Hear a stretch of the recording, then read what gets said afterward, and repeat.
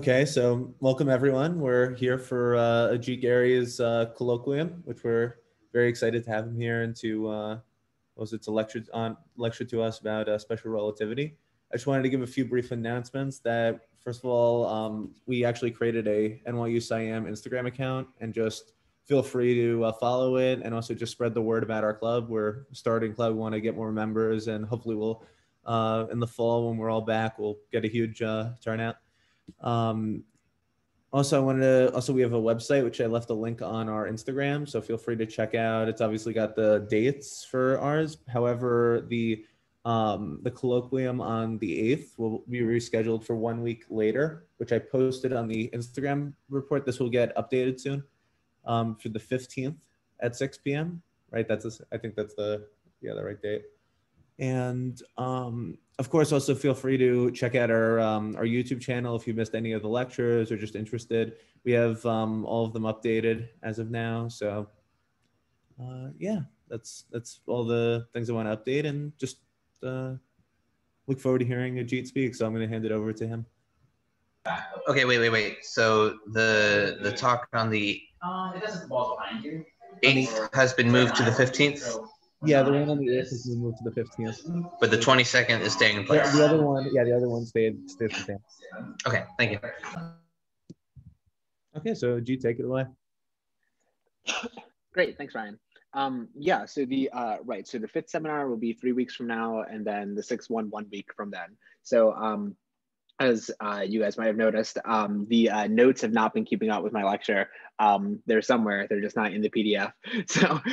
So first of all, thanks you guys for following along this journey as I simultaneously teach and create the seminar. But my hope is that 3 weeks from now, the notes will be in close to a final form. So then for the last 2 seminars, everything should come together nicely, and I can field some questions, and we can talk about cool things that come after special relativity.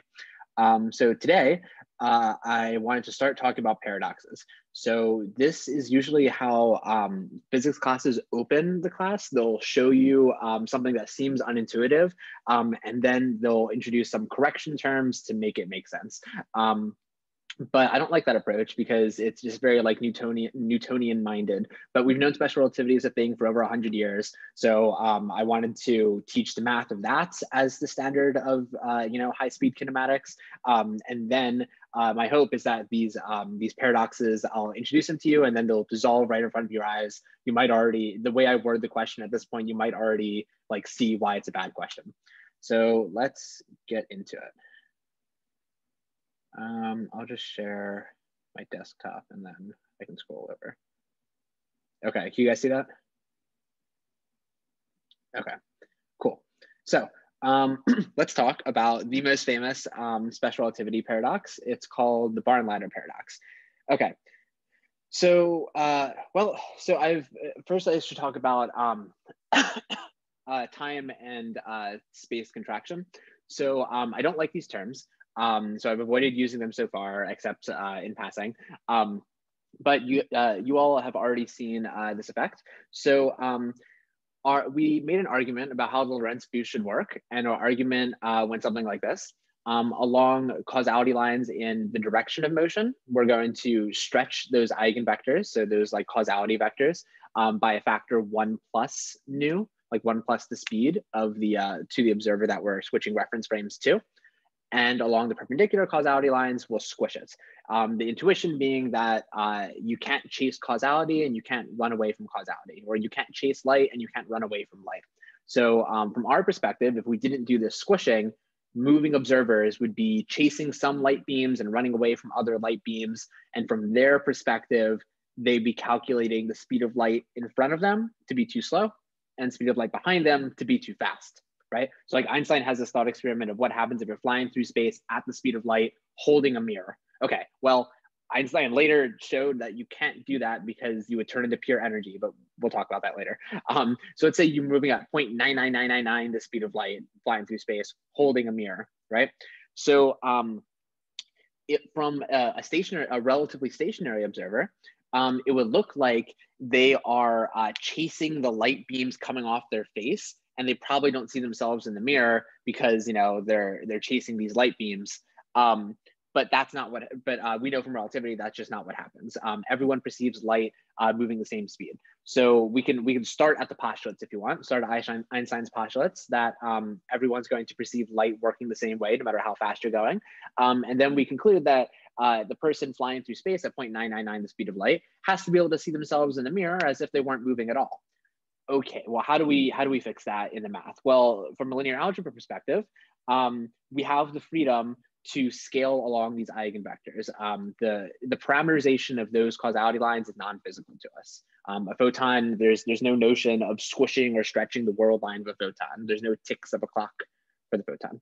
So we're gonna leverage that non-physical parameterization of the causality lines and stretch in the direction that the relatively moving observer is moving, and squish in the opposite direction. And that way we've like adjusted. Okay. This introduces a term that 1 minus nu squared multiplied, or square root of 1 minus nu squared multiplied to the whole thing. Well, 1 minus nu squared applied to like the area elements. So, okay, in our correction, we went and squished space. So that's no good because, and I mean, there's maybe that, you know, we mentioned this before, but let me just justify it one more time. Why is squishing space bad? There's some physical theories that are very, very deeply rooted in scale invariance, like cosmology stuff likes to talk about like, oh, well, you know, the universe like this, the universe like this, they seem, you know, like way different sizes, but the photons don't care about size. So, you know, really we're just talking about ratios. We don't care about absolute size. We care about absolute size because the atomic properties of everything are based on how far apart they are. If it takes light longer to get between the lattice points of a certain object, it'll behave differently macroscopically. You know, does that object radiate? Does that object like microwave well? Like, you know, maybe you can put tinfoil in a microwave if you stretch space the wrong way. Okay, so we want physical properties to be the same. So we can't squish space relative to light. So we unsquish it with the Lorentz factor. And then we get the whole Lorentz boost matrix. And in the eigenbasis, the Lorentz boost matrix is very simple. It's 1 plus b, 1 minus b on the diagonal, and 0s on the off diagonal. And then multiply the Lorentz terms of the whole thing. And then we type the Lorentz term here. So Lorentz factor is equal to, well, I guess defined as gamma is how physicists like to write it. And it's this fraction, 1 minus nu squared. Okay, so 1 or 2 seminars ago, we justified where that term comes from. And now we're gonna look into its implications. We'll do careful linear algebra motivated examples later, but maybe it's already obvious to you that this correction term is going to cause some squishing. Well, the previous reasoning was to unsquish things, but when you're talking about observers, that's way bigger than this like material reasoning. So I mean that was justification for it, but from the scale of the moving observers, the form that this correction term is going to take is a squishing of space or a squishing of time. Maybe I didn't explain that very well. So let's see. Yeah, okay. So actually, yeah, I'll do the careful linear algebra setup later. But yeah, okay. So right, we've seen this with the ticks of the clock. The ticks of the clock spacing out differently when you're moving. So when you're moving faster, the space of the clock from the stationary observer's perspective anyway, get more spaced out. The ticks along the moving observer's clock get stretched out, and then the space, it was a little confusing for us to think about, but the space dots also got stretched out. So these constant intervals getting farther apart is akin to space contracting and time dilating from our perspective. So, I mean, what does that mean? The way physicists like to say it is, oh, for a moving observer, their clock ticks slower than ours. And for a moving observer, space is squished relative to our space. They feel like everything's fine, but when we look at them, they're too small. And when we look at them, their clock is ticking slower. this, I mean, this is because we insist on, you know, things making sense in a Newtonian way. We say like, oh, well, my clock ticks like this, and time is universal, like Father Time, tick, tick, tick, the clock of the universe, like Newton thought. So by that notion, their clock is ticking slower. But if they don't perceive their clock ticking slower, I don't think it's a very good way to describe the system at all. Okay, so, but this is how physicists like to do it. They like to say that, okay, so let's add this correction term. Let's, so for a moving object, like, you know, for low speed things like an airplane, it'd be like a third order correction or something that it's completely negligible. Let's add this correction term about how time slows down for that moving observer relative to us, and how space contracts for that moving observer. And in fact, that contraction term for both is the Lorentz factor, and it cancels out. So the space contracts for them and time slows down for them. So everything works out just fine. Okay, so those two things cancel out, x over t velocity. All right, so that's okay. So to recap where we are with the Lorentz factor, me and another observer moving relative to me, some velocity nu. From my perspective, time is ticking slower for them. How much slower? Multiplied by this Lorentz factor. V is always between 0 and 1. So V squared is always between 0 and 1. V nu, whatever. So 1 minus nu is always between 0 and 1. So square root of that is always between 0 and 1. So 1 over that is always some number greater than 1. Right, so you can think of the spacing of their time clock getting stretched out, where you could take the inverse of the Lorentz factor to multiply by their time. Okay, I mean, you understand how greater than and less than 1 works to use the Lorentz factor appropriately. Okay, cool. It gets a little confusing sometimes, actually. But anyway, so I see their clock ticking too slow, and I see space contracting for them. But you divide those two things, and the Lorentz factor cancels out, and I see their velocity, that's some velocity v. From their perspective, they can think of themselves as stationary, and me is moving as a velocity v. And the same thing happens. They see my time slowed down and my space contracted, but the Lorentz factors cancel out, and they also calculate that I'm moving at v relative to them. Okay, questions on Lorentz factor, motivation, or the idea of space and time contraction? You don't have to like time contraction. I don't know how to rotate here because the game is very different. So one question is the parameter nu, is that physically, is that the ratio of my speed over the speed of light, or causality? Oh, yeah. Fantastic question. Right. I should have said that explicitly here for sure. Yeah, nu is your fraction of the speed of light, because physicists often have the c propagating through here, but astrophysicists just set speed of light equal to 1 and make the units work to make that happen. So they just like take it out. So I've always been taking it out. Yeah. Okay, cool. So right, yeah. So if your velocity is 0, then this is just 1 over 1. Lorentz factor is nothing. So that's this low speed limit of special relativity. It turns back into Newtonian mechanics. There's no space contraction or time dilation. And when v is 1, you divide by 0 and everything explodes. Time gets dilated down infinitely small, and space gets contracted infinitely long. And so for a photon, it sees all of time in an instant and all of space, and its existence and its physical existence stretched out to all of space. It exists everywhere in its history at the same time. I mean, you don't have to think of it like that. That's applying time to the edge case where it broke down. That's like an anthropic thing, right? Like, you know, it's only amazing because humans can't like understand that. But photons don't care. They're just there.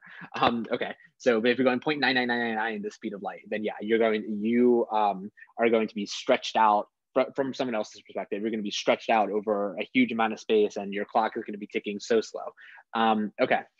So, right, so a quick note on when people say that we'll never get to another galaxy or whatever, I'm not so sure, because this is going to sound ridiculous, but if you can harness insane amounts of energy by like using a Dyson sphere around the sun, or we figure out how antimatter works or something, or we figure out how to harvest energy from antimatter or something like that, and you put a giant booster on the entire Earth and accelerate the entire thing to 0.999 c, 0.999 the speed of light, then relative to like the stationary moon or whatever, just pick something stationary in our solar system, relative to our solar system, time on Earth will be ticking insanely slow. So you could take the entire human race and you know, just super time dilate us and then send us off in any direction. And you can make us go arbitrarily fast, which would make us, arbitrarily close to the speed of light, which would make time dilate down arbitrarily slow for us, which means we could get arbitrarily far in a finite amount of time. This is something weird. Even though the speed of light is bounded, when you go faster, time slows down for you. So you can actually travel, I have to be very careful the way I say this, you can travel an unbounded distance in a finite time. You can effectively travel faster than the speed of light. Just the thing is that when you're moving the speed of light, this weird like cheating trick happens. When you're moving the speed of light, or when you're moving something comparable to the speed of light, or any speed really, but let's say 0.9 c, just so we can conceptualize it. You're moving 0.9 c, time slows down and space contracts, and those two things cancel out so that you never feel like you're moving faster than the speed of light. But you could definitely tell that you are, because let's say you start at one end of the galaxy stationary, okay? Let's say the galaxy is the reference point. Okay, so when I say your velocity, I always mean relative to like the supermassive black hole at the center or something. So you start off stationary, you know, not moving, at one end of our galaxy, and then you accelerate super fast to 0.999 c, right? It doesn't matter how long you take to accelerate to that, whatever. So you accelerate, and now you're moving 0.999 c, and from your perspective, you can always consider yourself stationary, which means the Milky Way galaxy is moving at 0.999 c relative to you, which means it will be space contracted down by a huge factor. I mean, you plug in 0.999 into this. So it contracted down to a huge factor. So you look out the window of your spaceship and you're like, what happened to the Milky Way? It's super small now. And your clock, you always feel like is ticking normally. Yeah, right. So you feel like you're moving, or you feel like the Milky Way galaxy is moving at 0.999 c under you, and it's very small now. But you're not going faster than the speed of light. But if you like meditate on it for a second, you're like, hold on. I know how big the Milky Way galaxy is at rest. And like if I use like the stars in it as reference points, I'm effectively moving way faster than the speed of light right now. It's just, physics played this trick on us and space is smaller right now. Like it makes you wonder like whether the way we've ever described this made any sense, like at all. Like clearly you can effectively travel faster than the speed of light. Oh, and by the way, when you slow down, everything will look normal again. And then you'll be like, oh wow, look, I traveled the entire diameter of the Milky Way in like a day, which a priori seems like I travel faster than the speed of light, but technically I was never traveling faster than the speed of light by my point of view. It makes you wonder why physicists even describe it this way, because I feel like it's misleading. It's misleading to say that there's a speed limit to, it's misleading to say there's a speed limit to the universe. We perceive a speed limit to the universe because back when we thought that the universe was simple, it was just like Earth and stuff, we defined space, we defined time. These things seemed like reasonable concepts. They were the same everywhere on Earth, right? They could even govern the heavens or whatever, as Newton put it. They could even govern like celestial bodies, just space and time, you know, flat in geometric sense. And then velocity is a ratio of space and time. But then when we look deeper, we find that, you know, space isn't very good because you don't have like simultaneity, and time isn't very good because it behaves differently depending on how fast you're moving. And then velocity, this ratio, has this weird property that it bunches up towards the speed of light as a number, right? But just as a number. Okay, so how do we feel on that? Contrary to what pop science would surface level tell you, you can effectively travel faster than the speed of light. You can cover more distance than you would think you could. Cool. So let me make sure I understand right. But if I understand right, you're kind of describing basically what, like in the movie Interstellar, yes, where you can travel galaxies away, and for you, seconds or minutes may have gone by. For my poor grandmother who stayed back on Earth, it's been 100 million years since I left, right? Yeah. Okay. Yeah. Great. All right, cool. Yeah, also in interstellar, when they get into a deep gravitational field, time slows down also. Why is this? Well, this is general relativity now, but it turns out that free falling in a gravitational field is indistinguishable from moving very fast. Ooh, why is that? That's weird. Okay, that's something we'll get to at the. We could talk. Well, were you saying something? Like you were muted. Okay, yeah. We'll get into GR at the end of the sixth seminar, or the sixth session. Yeah. Okay. So yeah, Einstein's equivalence principle about a different way to think about gravity is pretty interesting. But we have to get a grounding on special relativity first. Okay. So great. So let's talk about the barn ladder paradox.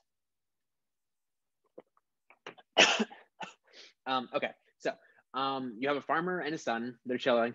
The farmer reads this Scientific American article saying like, oh, when you move at relativistic speeds, space contracts. So he's like, oh, that's interesting. I have this barn. It's a 10-foot barn, and I have an 11-foot ladder, and I just can't fit it in there. So what if I have my son run at relativistic speeds, holding the ladder? Run at the barn at relativistic speed, holding the ladder, and the ladder will contract down, and then it'll fit in the barn. I can shut the barn doors, and the ladder's in there, right? As soon as he slows down, you're gonna have a problem. But for a split second, I could fit the ladder in there, right? Okay, cool. So the son, dubious, not at being able to run relativistic speeds, he can accomplish that, but dubious, because it seems too good to be true. He reads the article too. It says, "Hey, Dad. So by relativity, that means that I could consider myself stationary, and the barn is flying at me at 0.9 c, which means the barn would be length contracted down to like 9 feet or something, and then the ladder definitely wouldn't fit in the barn. So I like, and all the viewpoint from both reference frames should be equally valid. So I don't see how either of us could be right. Like, how could, okay, that's too much insight for the son. Let's assume the son is self-centered, right? The son says, no, there's no way the ladder will fit in the barn. From my perspective, the ladder will always be bigger than the barn. From the farmer's perspective, the barn will always be bigger than the ladder. So they devise a test where the farmer sets up like the two doors to close via remote control. So he has a remote control for it, and the doors will shut. So he says, "All right, son, you run out that barn, and I know I'm going to see that ladder stuck inside the barn at one point. It's going to be fully enclosed. I'm going to prove it to you because I'm going to close the doors at the same time. The doors will close simultaneously, and then they'll open back up before you run into the wall and break physics. So that'll show you'll be trapped inside that barn for a split second, and I'll take a picture when I see you inside that barn, and that'll settle it." And the son says like, "All right, sure, let's try it." So cool. Preliminary thoughts or predictions?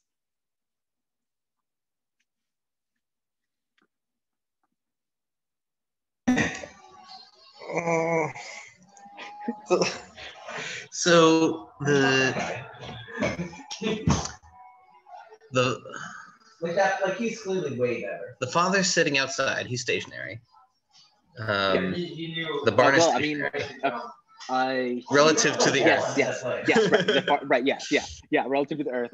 And the farmer, the farmer, like the father, is stationary relative to the barn also. Barn, earth, farmer, system. So first of all, I'm trying to convince myself that the two predictions are the right predictions. That from the father's perspective, the sun and the ladder should contract. You got that first. I don't think there's anything you could have done. But if you could have, you would hit it. But the sun's perspective,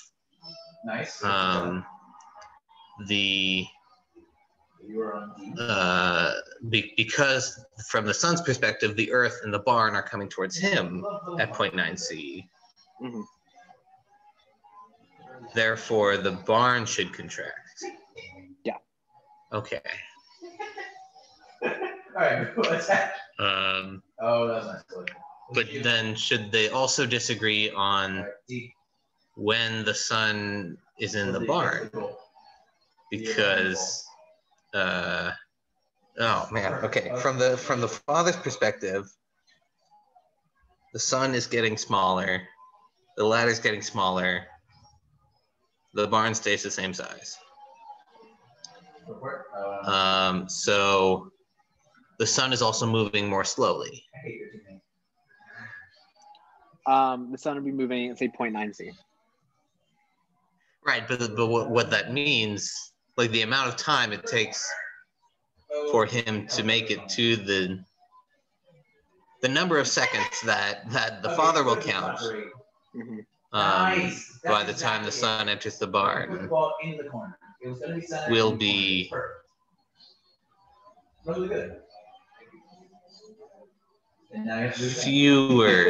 more seconds than what the sun counts.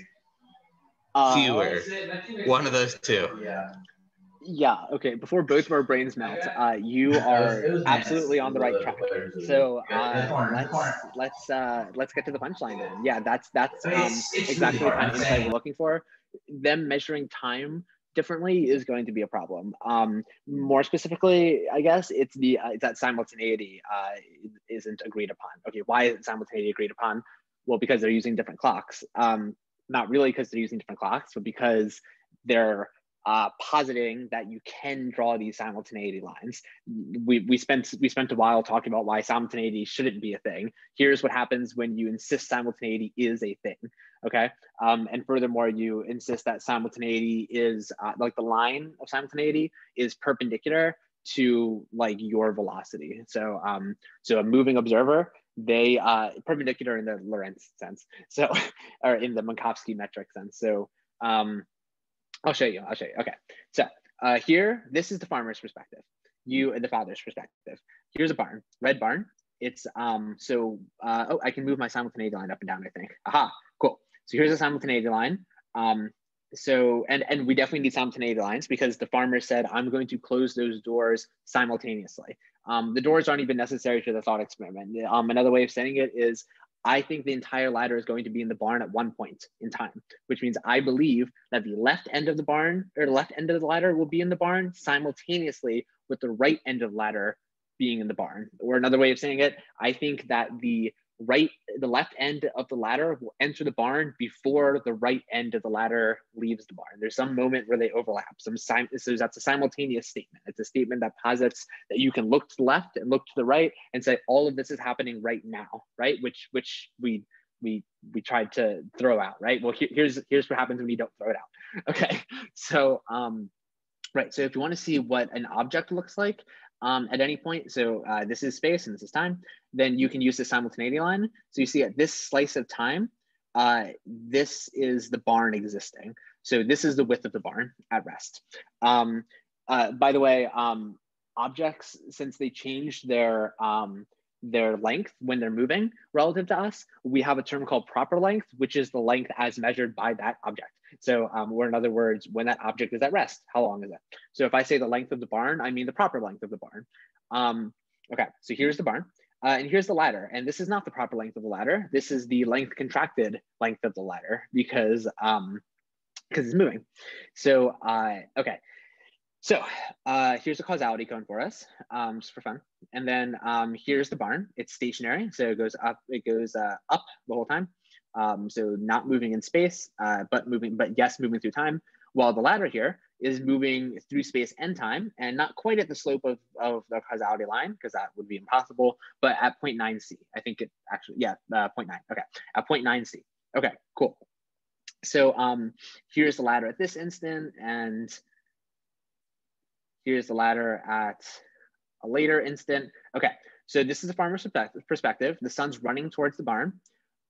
Here we see, this is when the front end of the ladder is just now entering the barn. And front end of the ladder is in the barn, but the back end of it is still sitting outside the barn. So here's the back end of the ladder, still sitting outside the barn, and the front end is inside the barn now. So we're moving, and bam, at this point, the entire ladder is inside the barn. You can see it here. There's some barn here, and then there's some barn, and then there's ladder, and then there's more barn. Ladder's inside the barn, and the farmer says, that's my cue. And these are the two doors shutting. So I represented the doors shutting by the doors appearing. So here the door appears. It's popped into existence. It exists for a while. The doors exist for a while. And then when he closes the doors, they disappear from view and they pop out of existence. The ladder is still fully inside the barn, has a little extra buffer there. The farmer is very fast on the trigger finger. And ladder's leaving the barn and ladder's out of there. Great. So farmer says, great, I won. This instant right here, I can move my simultaneity line down to it. That is my proof. Okay, let's move to the sun. So I could click this button for ladder, which will switch you to the reference frame of the sun, but I rather slide this slider that will continuously change us from a reference frame that is moving at 0 speed relative to this one to one that is moving 0.9 c relative to this one. So as I slide this slider, we are, what we're doing is, it's as if you were accelerating from 0 to 0.9 c. This is how you would see the system change as you're accelerating. Okay.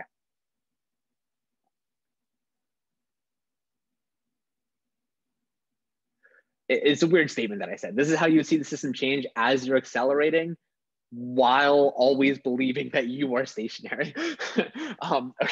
Okay, so, what the hell happened here? Okay, let's get into it. So let's use our simultaneity line to guide our intuition. So this is the sun's perspective. The sun sees, here's the barn. The barn is tiny. Maybe I contracted this too dramatically. Geez.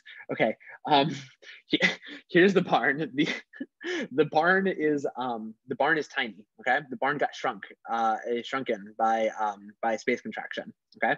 But the ladder is this is approaching the ladder's normal size. The ladder may look to you similar to the size the barn was. Well, that's because the proper length of the ladder and the proper length of the barn are about the same anyway. The idea was to run fast to make the ladder shrink so it fits inside, or conversely, to make the barn shrink so the ladder won't fit inside, okay, depending on who you think is right. So, all right, so now the sun, he's stationary holding this ladder, and the barn is flying at him, okay? Doors open, barn flying at him.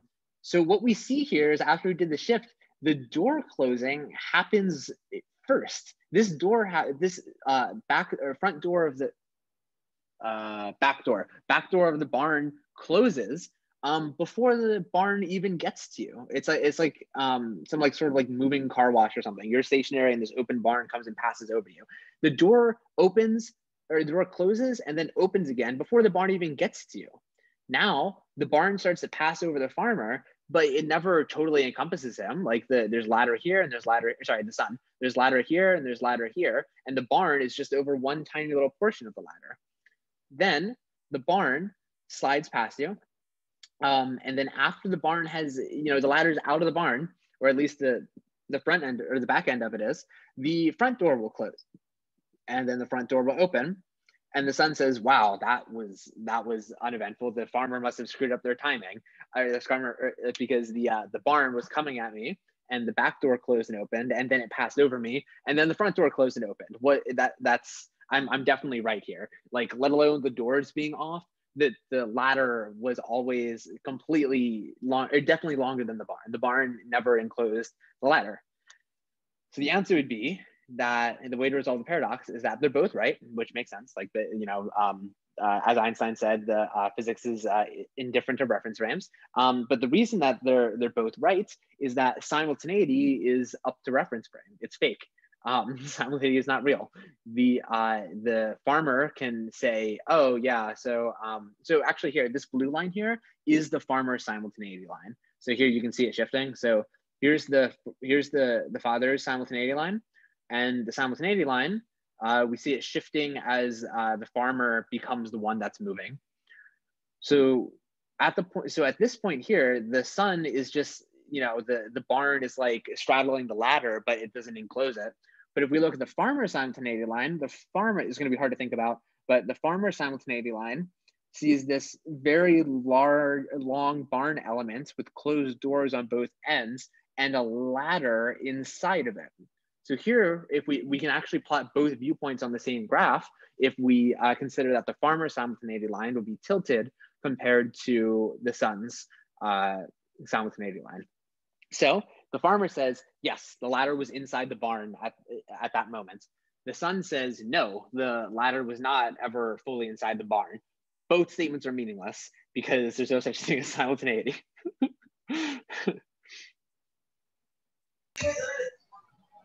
Okay, question. Okay.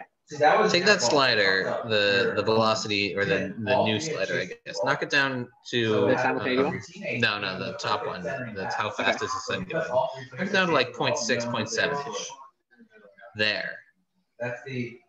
Here we have the ladder is overlapping a little bit with both the both doors at different points of the sun's perspective. Can you talk about what can you talk about that? Yeah. I think I can. Okay. So first thing that's very apparent in this regime is that the door is slanted now. So we talked about this before, how these rectangles or causal diamonds, or however you want to think about it, turn oblique. So our door like spatially pops, like phases into existence. And then phases out of existence. I drew the door with some width, and it turns out that the front end of that width is going to come down before the back end of it. I could have drawn it as just a stick, but I kind of like seeing this because you don't see the slant on these solid objects. So these solid objects, you can think of them as stacked lines. Maybe I should have added texture to these things. Oh, you know what I should add to this model is I should add a time ticking to these objects so that you can see that they're oblique also. But anyway, so you can kind of see they're oblique if you look at the edges of the domain. Okay, so right. So at this moment, let's see, whose perspective is this? Okay, this is someone who's moving at half the speed of the sun. So not quite either person's perspective. What they see, where's their simultaneity line? This is always the farmer's simultaneity line. Oh, this is always your simultaneity line, right? So if this is how fast you're going, this is your simultaneity line.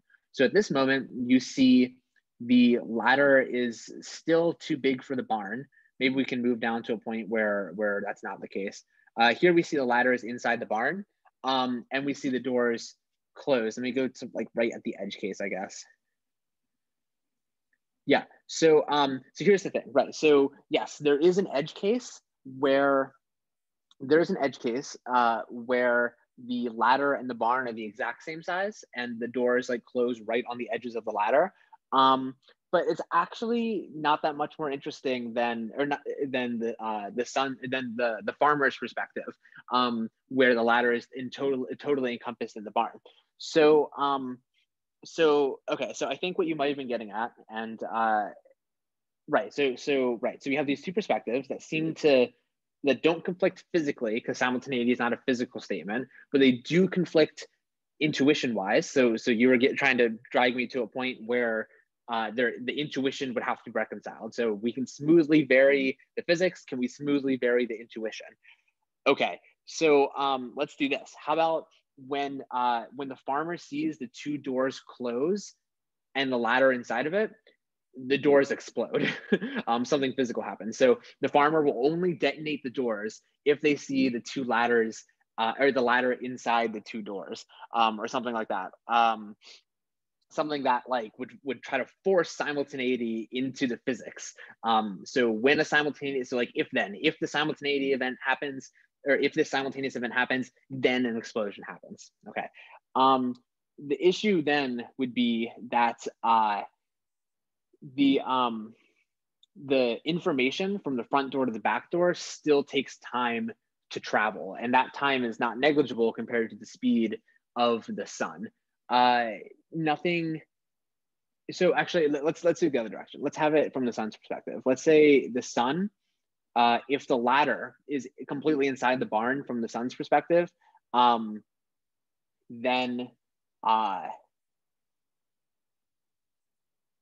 the ladder will explode. But actually, that's not supposed to ever happen. Hold up. You know what? Let me get back to that. Let me answer your question.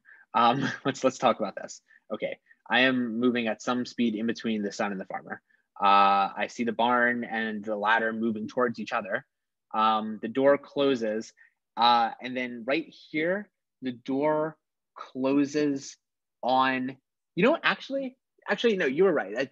Doing this at 0.6 is a good jumping point for the next thing I want to explain. This is good. So right here, the door is closed to the barn and the ladder is partly outside of it. We see the ladder is sticking outside the barn here, but the barn door is closed. That's an issue. That's a physical issue that we have to deal with. Okay, and then over here it happens too. The ladder is inside the barn, but the door is partly inside and partly outside the barn, and the door is closed. That's something we can't possibly disagree about, because the door and the ladder, one of them is going to break or something. Something physical has to happen here. Well, the reason that okay, so what's wrong here? Okay, so what's wrong here is that right, so this is definitely a problem when you look at it like this. When you look at it like this, there's some physical problem.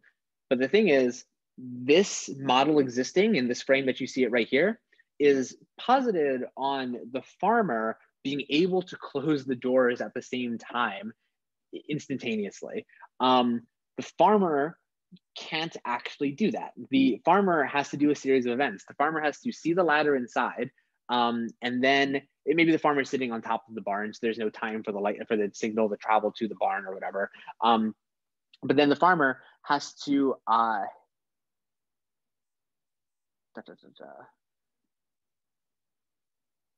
hold on.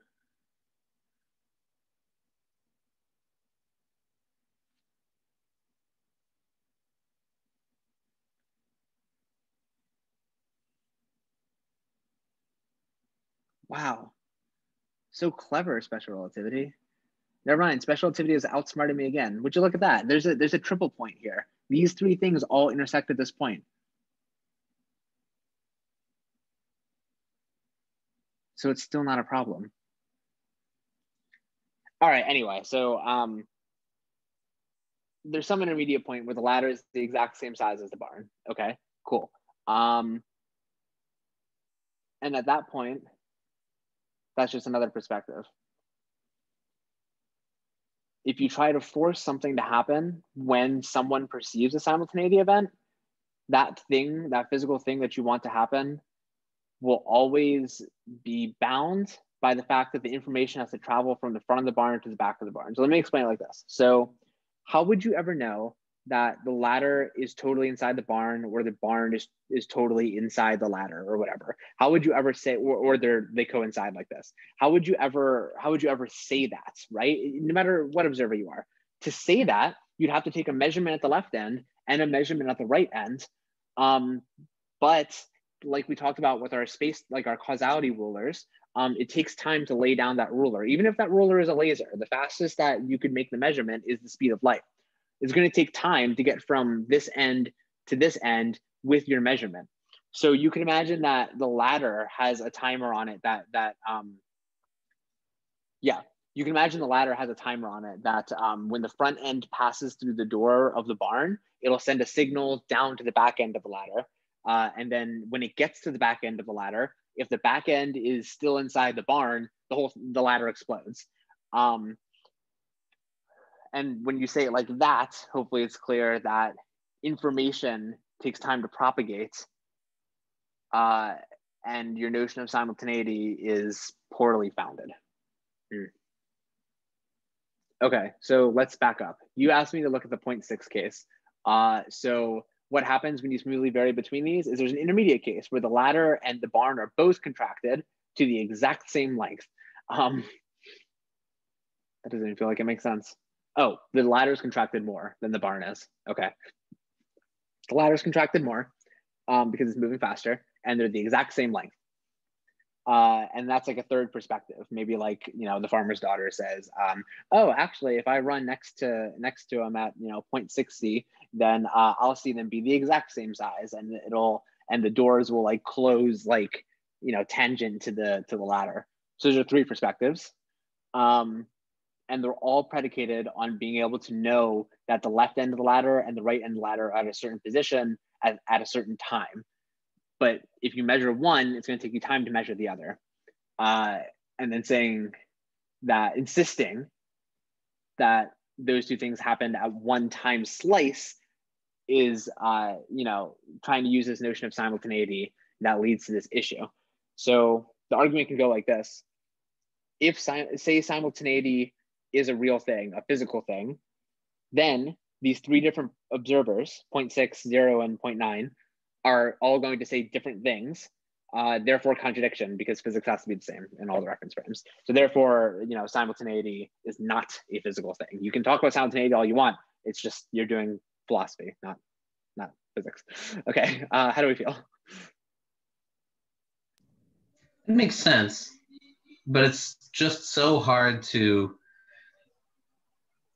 come up with a new intuition. Do you know what I mean? I do. Especially because none of us have ever moved more than 700 miles per hour.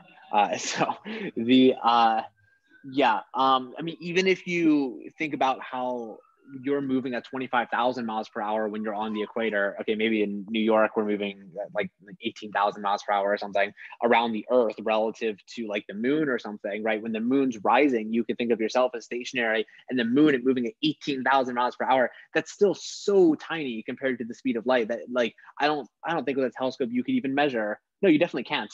That's why astrophysicists wait for eclipses and stuff. You can't even measure the relativistic effect of the squishing of the moon with a telescope from your backyard. There's hardly anything in your day-to-day life where you're going to see this relativistic effect happening. So yeah, it's very hard to get intuition around, but that's why, and it's something I need to finish making in this next 3 weeks. Or I guess 4 weeks, strictly speaking. I teased it a little bit at the beginning. It's at the beginning of the notes. This VR simulation I'm trying to make, that I call Observer. It's it's special relativity and virtual reality. And the idea is, I'll post a video of it in case you don't have a headset. The idea is that you run around and you control your velocity and you see everything shrinking around you. And you can be the son or the farmer in the barn ladder paradox. The best case scenario is I can make a full like interactive sandbox. The bare minimum that I'll accept for myself is to make the barn ladder paradox at least, so you can live it for yourself. Yeah, so I'm hoping that'll make it intuitive. And then my long-term hobby goals are to make like some sort of like little space shooter where 3D like VR space shooter where relativistic effects happen. Because I'm thinking that from a player point of view, that's a totally new mechanic that no game producer is going to create because it takes too much physics to understand, but would be very interesting. I think it'd make a genuinely interesting video game. But then from a physicist perspective, it would give you this tool in like a gamified way to go explore these relativistic effects in a way that you're never going to find just by like, making these stupid Mathematica models or writing down the Lorentz factor on a piece of paper. So I'm hoping physicists and gamers alike, it'll offer some insight, but the thing I've made so far is far from that. So we'll see, but yeah. Okay, cool. We did the barn ladder paradox. Okay, great. Let's talk about the twin paradox. So next paradox. So the next paradox is the,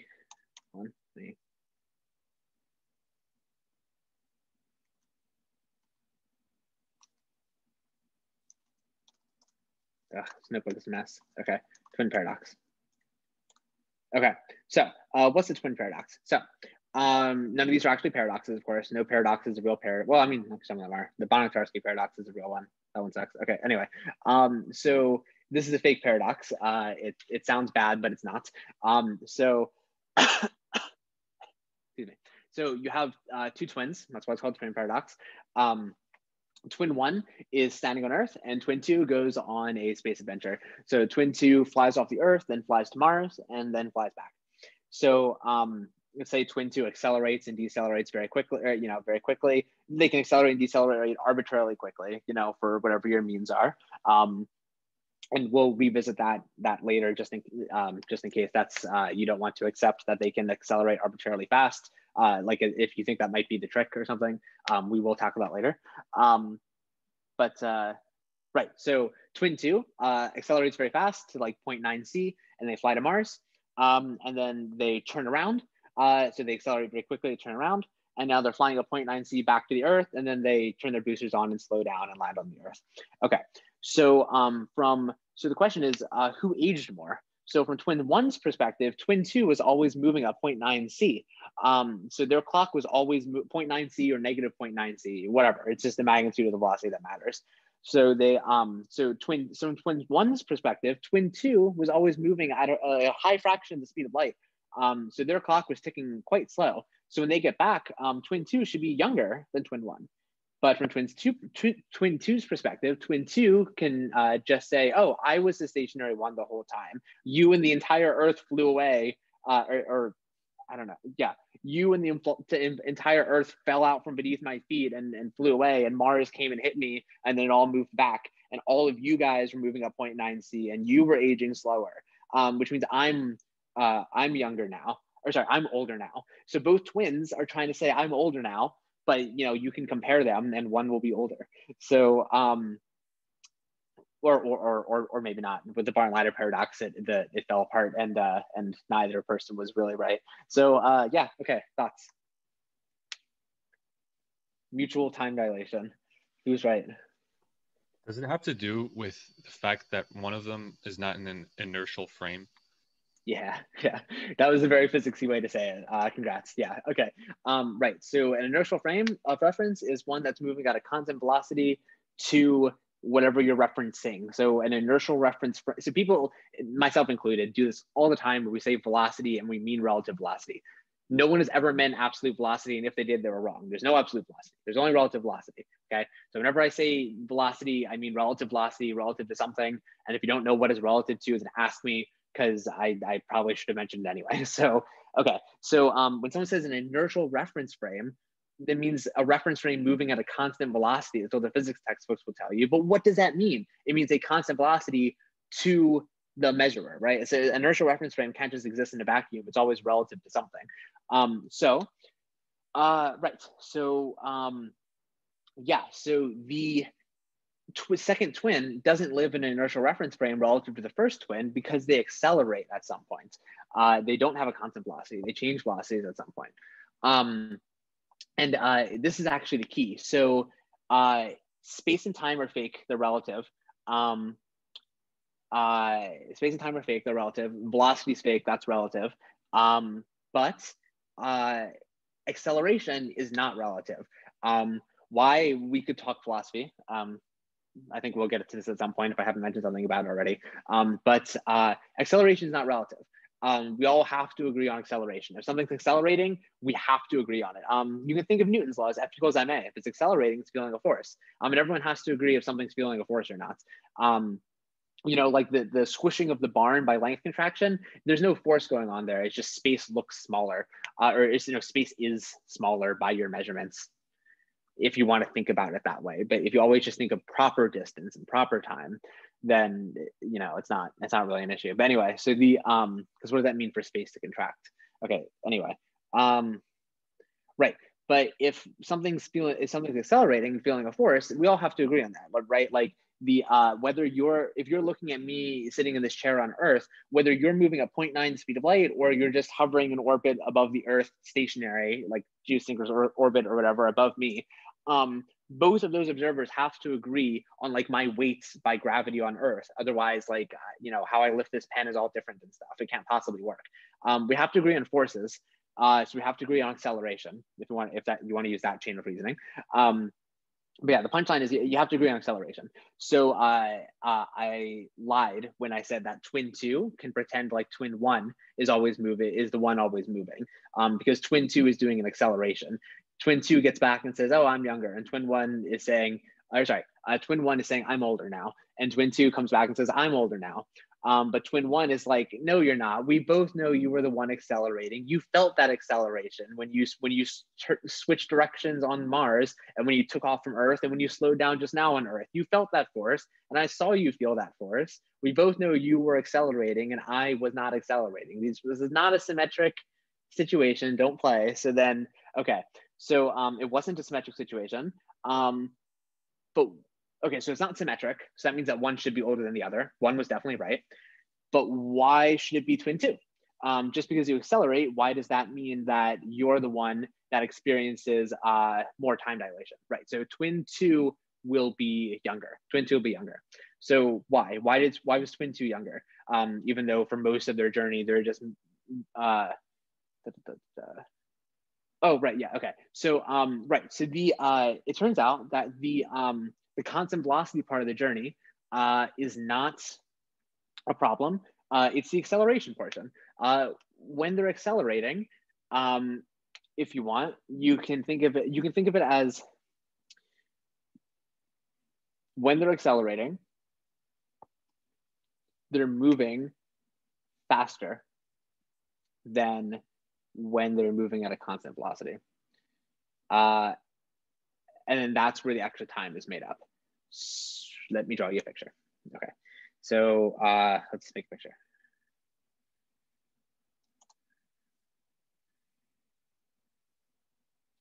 Okay, so let's do space-time environment. Let's get a causality grid, because why not? Cool. Let's do a constant world line. So constant world line. And I'm gonna say twin1 is the name of it. 0 speed. And then let's just put it at the origin to make our lives easy. What did I do? Oh, okay, I still haven't made it so you can have 0 speed yet. It tries to divide by 0. Okay, so there's twin1.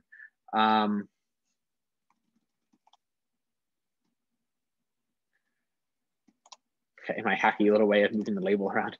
Okay, so let's get twin2. So constant world line, and this is going to be twin2 part 1, twin2 part 1, and they're going to start at 0, 0, because start at the same point that they agreed, like, oh, bye, see you later on your journey. Hope you get back before I die, because you're going to age slower. And then they're moving at, I don't know, 0.5 the speed of light, whatever. Okay, there's twin2. And let me make a different color just to, okay. So twin2 part 1, and there we go. Okay, twin2 part 1. Okay. Great. And now let's do twin2 part 2, the return journey.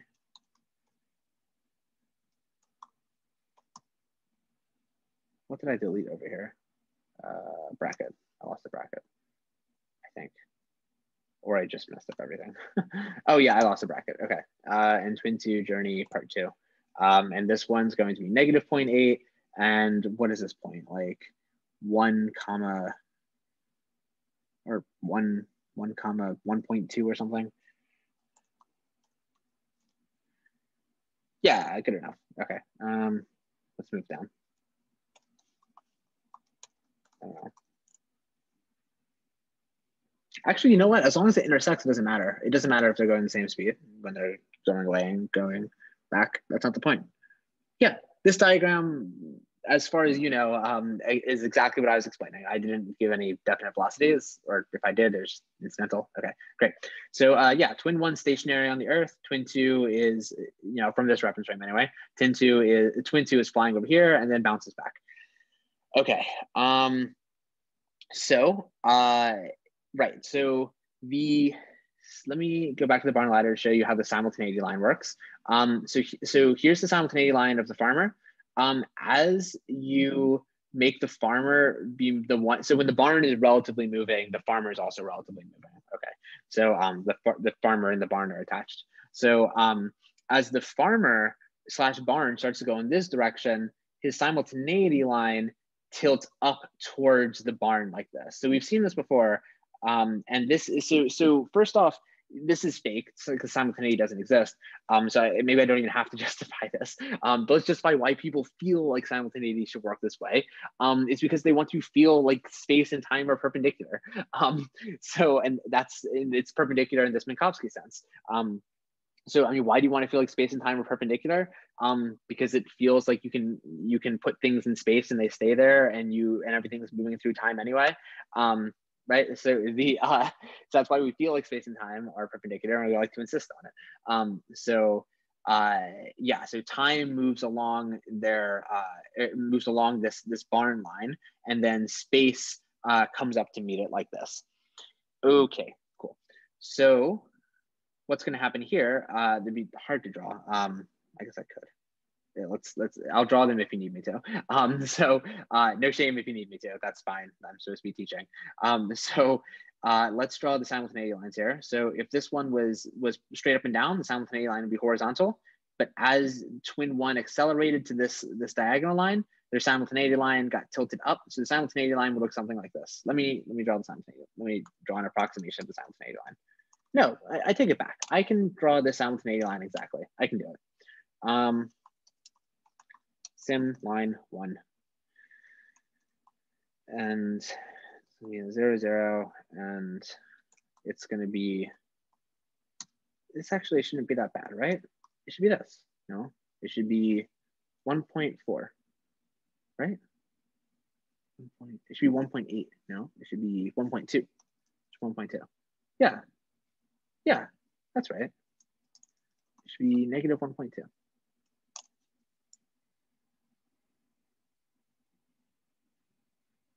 Nope, it should be positive 1.2.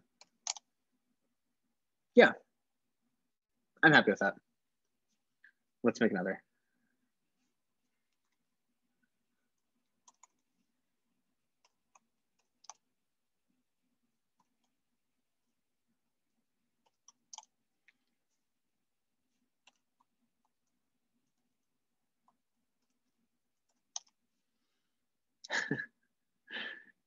Okay. What's going on? Yeah, bear with me for just a second. Okay, so let's look at the first part of this journey. First part of the journey, here's the velocity, and here are the simultaneity lines at each point of the journey. Constant velocity, constant slope of the simultaneity lines. The simultaneity line slope offsets the slope of the velocity. So if twin 2 insist on simultaneity, these are the simultaneity lines. Okay. Now we can draw them for the second part of the journey.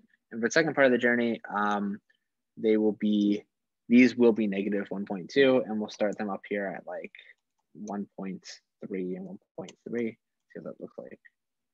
Oh, or how about just that? How about at 1.1? Such a headache. The final form of this, you'll be able to slide everything. Okay. Yeah, that does it. Yeah. Okay, we're on to something. Too far. Okay.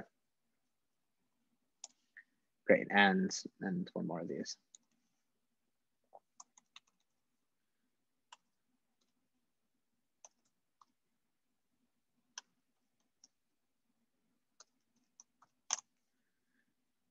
Cool.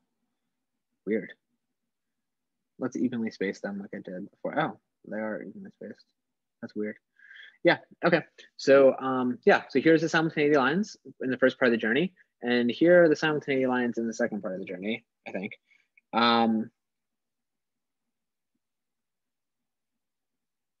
Yeah, I just need to put them closer together so that they're useful. I mean, simultaneity lines are infinitely abundant. Just, you know, which ones I want to draw. Yeah, okay, so a little closer, final correction. Then what I'm doing now is entirely non-physical. It's just diagrammatic. Okay, cool. So first part of the journey, these are your simultaneity lines by the second twin's perspective. Second part of the journey, these are the simultaneity lines.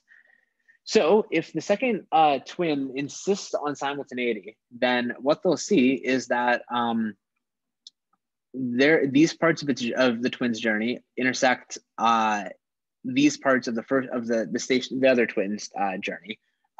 This point in time corresponds to this point on their spaceflight. And this point in spaceflight corresponds to this point in time. So what happened? So from the first twin's perspective, you know, assuming that the first twin calculates the time dilation of the second twin properly, they see, oh, okay, well, only 3 ticks have passed on my clock, but they're already halfway to Mars. So time is like here about when they get to Mars. And then the next instant on their way back, you know, all this time has passed, so nothing happened. And then the twin is all of a sudden on their way back to Earth. How did that happen? And from the second twin's perspective, oh wow, time is going pretty slow for twin 1 back home. And then bam, all this time just like disappeared. Sorry, time is moving very fast for twin 1 back home. No.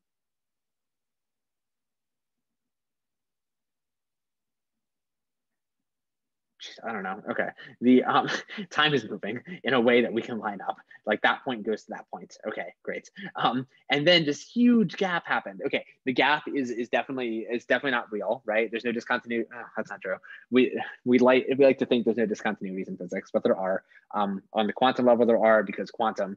And then also just in the normal world, like the Navier-Stokes equations for fluids, for example, are these nice smooth, you feel like it's going to be nice smooth waves and stuff, and some solutions are, but shocks can occur, which are discontinuities. You can start with smooth initial conditions, evolve things through the Navier-Stokes equations, and then you get a shock. This happens in PDEs all the time.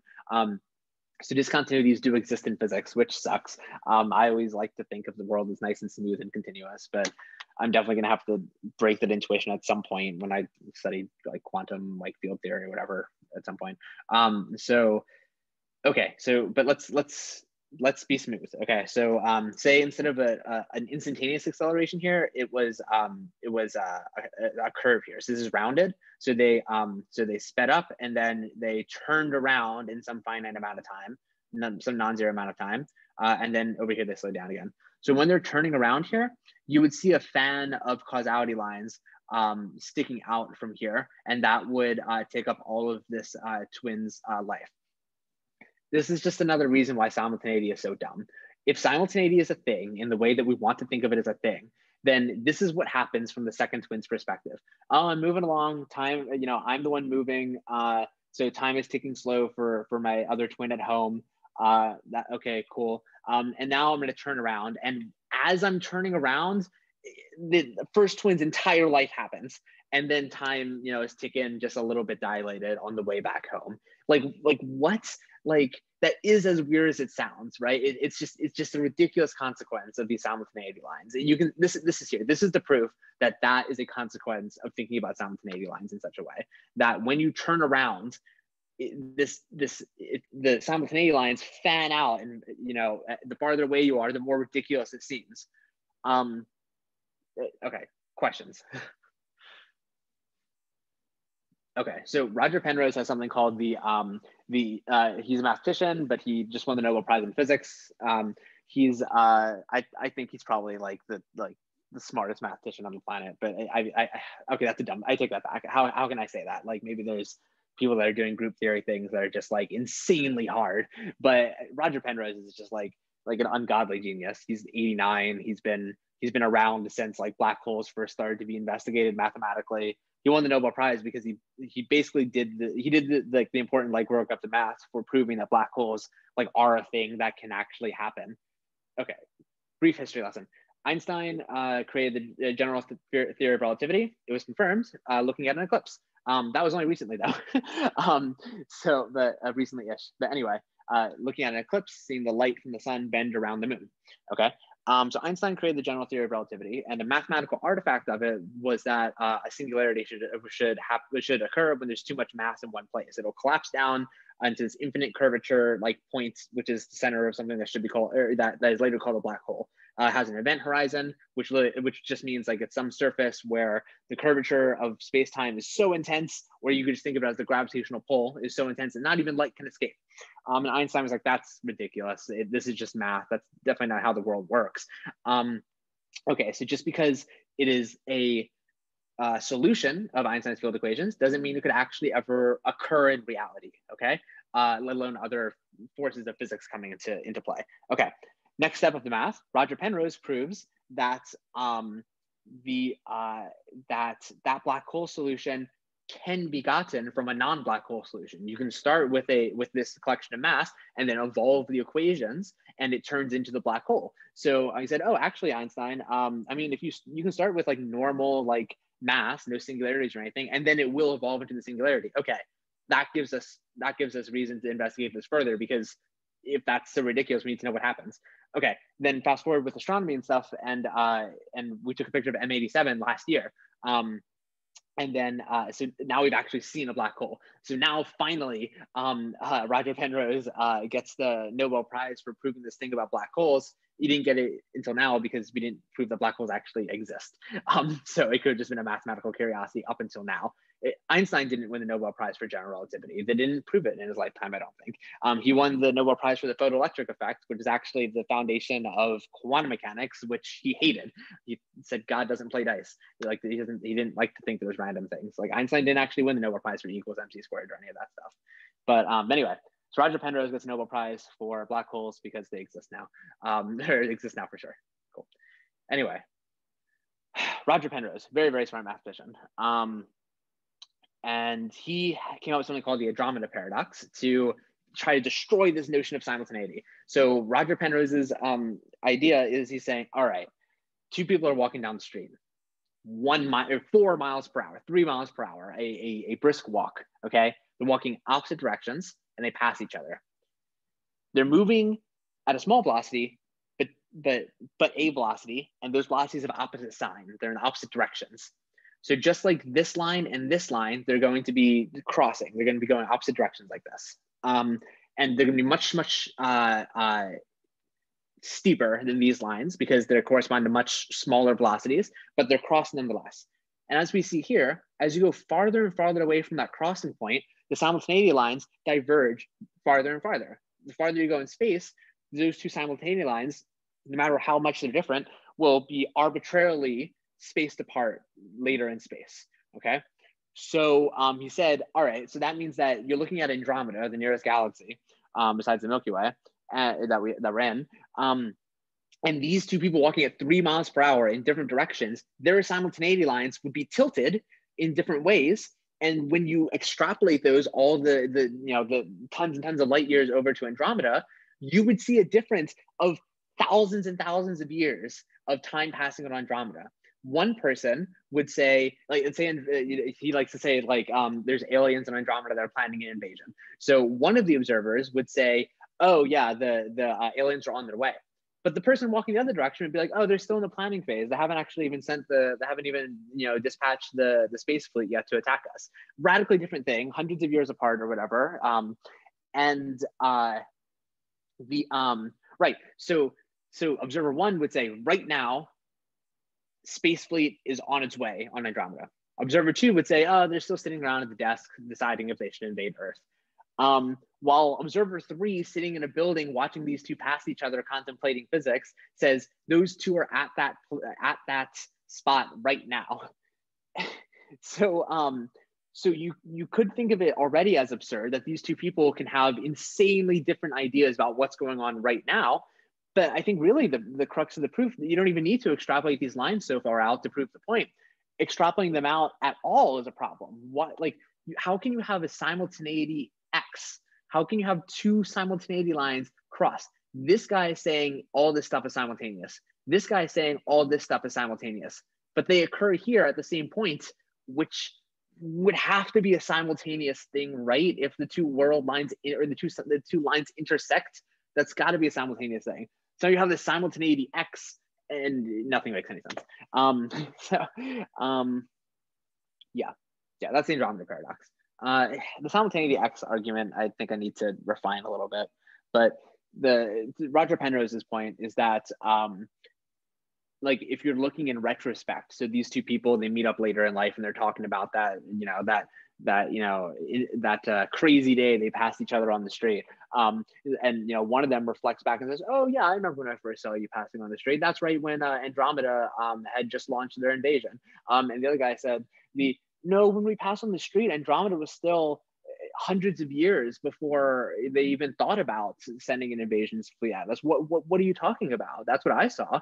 And that's just like ridiculous. It doesn't mean anymore. Like it's just a hyperbolic example that Roger Penrose came up with to destroy this idea of simultaneity. Okay, it's fake, doesn't exist. Oh, okay. How do we feel?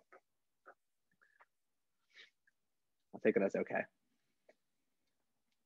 Okay. I was going to start talking about form momentum today, but we're already past 7. And I think that's something to save for another time. But I do have one more note to say about this to prime you for form momentum. What's form momentum? It's the 4-dimensional, or it's the space-time generalization of momentum. So we're doing everything in 1-1 space-time. Not everything, but we're doing things in 1-1 space-time. So, right. So it's just that, so instead of calling it a four momentum, you call it a two momentum if you want, I guess. People call it a four momentum because momentum is usually a three vector. It's three components of your momentum, like X, Y, Z, scale by mass. Four momentum is to reconcile momentum with this idea that space and time flow into each other. You can't just talk about, so if velocity is relative and momentum is mass times velocity, momentum has to be relative. Well, I don't know if we like that. If momentum is relative, by the same logic, energy is relative. Can energy be relative? I feel like that's going to run us into trouble somewhere. Well, just like how space contraction and time contraction trade off with each other or cancel each other out, momentum and energy are the components of a four vector, an energy momentum vector thing, and they work together in a certain way. It's complicated. But we're going to try to make it not complicated. So that's for next time. That's just a little idea of what's going on. By saying velocity is relative, we've also made momentum and energy relative. Headache. Okay. Well, we need something to work. We need some version of conservation of energy. So we need to think about these things differently. And it actually is pretty cool how that plays out, because energy and momentum end up in the same kind of vector together. They're like the same kind of thing. You think of space and time so separately, but space usually, but special relativity thinks of space and time as, they're just two dimensions. There's this weird inner product that treats one different than the other, but you can flow in from one to another. You can think of your direction through space-time, not just your direction through space. So in a similar way, you can have momentum and an energy through space-time. Okay, that's that. I didn't tell you any math. I just told you ideas. So we'll do math next time. Okay, so to get ready for that though, I have to point out something that we've been lying about in these diagrams. So I tried to make this course for just linear algebra. So I gloss over details. I stay accurate, but at the expense of the accuracy and at the expense of only doing this with linear algebra, there are certain things that I cannot show you on these diagrams. So what if I drew a curve on this diagram and I wanted to show okay, so on these diagrams, what I do is I show you how things look from different reference frames. So let's say I wanted to move this whole diagram into the reference frame of the of twin 2. Well, if I wanted to move all of this into the reference frame of twin 2, first we'd have to pick which velocity I'm going to move it to. I could move it to this velocity or I can move it to this velocity, but then it would only be accurate for half the journey. And then what if the twin was moving on some curve where through a curved world line, so their velocity is varying continuously? Then the Lorentz boost that we need is going to have to change continuously. You could do a continuous morphing of this thing, and then the simultaneity lines will all overlap and it'll be a wreck. But the thing is that that's not even a valid thing to do anymore, because this entire time I've been conflating the tangent space with the actual manifold. Or if you want, no, I think that's the way to say it. If we're going to do real math, I've got to say it. Okay, so space-time is a manifold. Velocities live in tangent spaces that are little tangent spaces at each point. So what we do in the Barn-Ladder paradox is we use the local trivialization of this manifold. We just say oh, the metric is the same everywhere. The velocity is the same everywhere. So it's fine. You don't need to define a smooth section of the tangent bundle or anything like that. Let's just use the local trivialization and go over to this. So local trivialization, what I mean by that is just pretend that the whole tangent bundle is one connected vector space or a dimension itself, and then you just draw a diagram like this. It only works if your velocity is constant. If your velocity is constant, so when you make a statement about time dilation and space contraction, you're saying that moving at this velocity, those effects will happen. So that's a statement on the tangent space.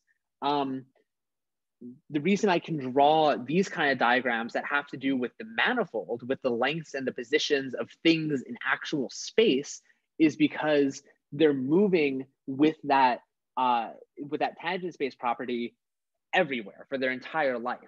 So then when I draw, that this ladder is length contracted. What I mean by that here is that, so here's the ladder in its natural state. this point and this point undergo the same transformation for the entire lifespan, and then the length we see macroscopically here. The real statement of length contraction and time dilation is an infinitesimal one. And if you try to make a twin paradox, or if you have like a curved world line, you would have to constantly change everything as you shift your perspective along that world line. So the whole of reality would be undergoing different space and time contractions as you continuously change your velocity to keep up with that world line. So here we get away with drawing a diagram like this because all the velocities are constant. Here, not so much. Here, it becomes clear that if you really want to talk about how everything looks along a world line, that's a constantly changing thing.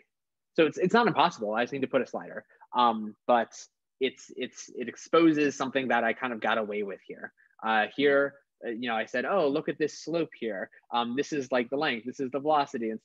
It's not. Velocities exist on these little, these little spaces that attach to every point of our space-time, but then they stretch out over the actual space because things flat. Does that make sense? Oh, good, great. Yes, math students. Okay, so yeah, so form momentums for next time, a primer on how I've been lying to you so far, so that's not a problem when we talk about form momentum. And then tangent bundle. Oh, and okay, right. The last note I wanted to mention, while we're on manifolds, the metric on spacetime is a smooth section of the second exterior product of the cotangent bundle. That's just what a metric is. And you probably already know that. If you know I'm talking about the tangent bundle. So it's a two form. In flat spacetime, that two form is constant over all of space. So again, when I'm going to measure lengths and stuff, in differential geometry, this is a massive headache I think it's a massive headache to measure anything when the metric is changing point to point, because you have to do like parallel transport and stuff like that. Here, you don't have to do any of that. The metric is the same everywhere. So we can do the naive thing, which is just say like, oh, everyone agrees on how to measure distance. It's a space-time interval. Let's just like do that everywhere. And again, this is for linear algebra, so it all collapses down. But there's something fundamental here is that you can get away with explaining all the special relativity properties without ever talking about manifolds because space-time is flat. So general relativity, space-time is curved, which just means geometry, curvature, metric, two form, all the same thing. These are all the same thing. When I say like curvature, geometry, it's just another way to say the metric. You don't have to actually think of it as curvature if you don't want to. The curvature of general relativity, that picture you see of like the Earth sitting on a grid and it bends, warps space-time, that's just an analogy to how curvature works in 3 dimensions and 2 dimensions. That's just an analogy. So when I say curvature, I really am just talking about this metric tensor. In flat space-time, in space-time, no general relativity, that metric tensor is the same everywhere. So you don't need a manifold, you don't need a tangent bundle, you don't need a cotangent bundle. You can just say this is the metric on the whole space. That's fine. Your space contraction and length contraction change based off of the relative velocity you're viewing at, but the metric is invariant. The metric doesn't care. The metric is invariant to velocity, invariant to time, invariant to space. Yeah, it's invariant to the manifold and it's invariant to the tangent bundle. It's fantastic. You kind of think of it as the thing that motivates all of it. Something that's actually invariant, that's not fake. Yeah, so that's why this class is special relativity for mathematicians through linear algebra, is because you don't actually have to talk about manifolds because the metric tensor is constant over the entire manifold. That being said, if you want to understand general relativity, you definitely have to move up into the harder formalism of manifolds. So I mean, that's why I wanted to mention it now, is in lesson 6, when we talk about general relativity, if that's something you want to study later, you're going to have to generalize your understanding. So I thought I'd like plant little seeds along the way. But it's really, I think it's really interesting that special relativity is a linear algebra discipline. It's all just a linear algebra argument. Since the metric tensor is constant. When the metric tensor is constant, that's just like, math 405, just some upper level linear algebra class that you talk about distances and norms and quadratic forms and stuff like that. So yeah, or it's a pseudometric really, but I mean, cool. Okay, that's all I wanted to say for today. Any questions before we depart? Thank you guys for listening. I appreciate it. And I'll see you in 3 weeks, hopefully with a virtual reality simulation. That'd be great. Yeah. Thanks. Thank you. Yeah. Thank you. This is an amazing lecture. Thanks. Appreciate it. I'm going to stop the recording. But yeah, no, feel free.